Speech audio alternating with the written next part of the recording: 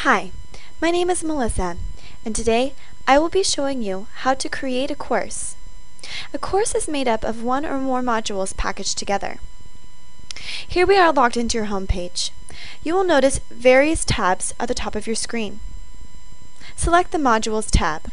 On the right-hand side of the page in the action box, you will see the option for New Course.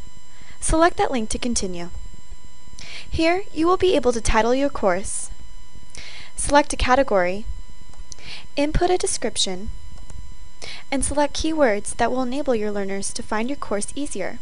The description and keywords can be created or revised at any time.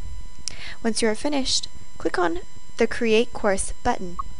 On the next page, you are given an option to create a custom cover page for your course. You can browse for a custom picture from your documents. Use Coggno's Flex tool, or you can skip the cover page altogether and come back to it later. You will be taken back to your Modules tab where you will find your newly created course. Click on your course to begin adding modules. On the right-hand side in the action box, you will see the option to Edit Course. Select that link to continue. Here you will see various features and options you can apply to your course. To assign modules to your course, select the Modules button.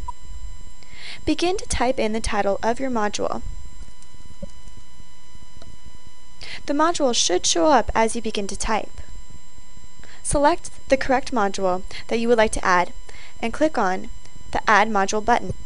If you have more than one module within your course, you can adjust the order of your modules by simply clicking, drag, and drop the modules into the order you would like.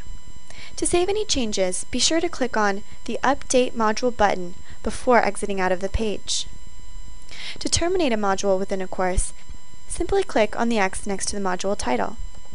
After you have finished creating and adding your content to your course, select your newly created course, and in the action box, select Publish. This will make your course accessible to your users. This concludes your tutorial on how to create a course. Happy creating!